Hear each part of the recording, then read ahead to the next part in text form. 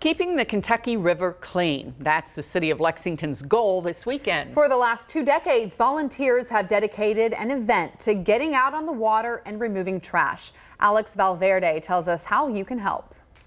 The Kentucky River can have some beautiful views, except when you see this, trash along and in the water.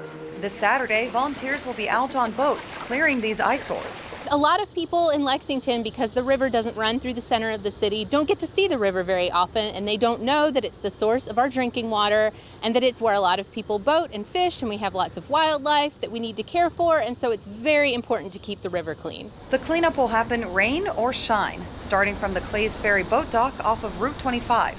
And to get as much done as possible, the city is looking for more people to help out, especially if you have a boat.